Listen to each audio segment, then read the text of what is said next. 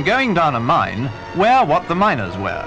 That was evidently Queen Elizabeth, the Queen Mother's plan, when she descended over 1,400 feet into the Road Antelope copper mine in northern Rhodesia.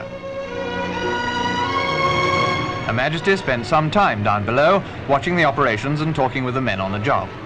Just one engagement, though indeed quite an unusual one, during the Queen Mother's tour of the Federation of Rhodesia and Nyasaland. A very busy tour, with her visit to the Copper Belt certainly one of the highlights.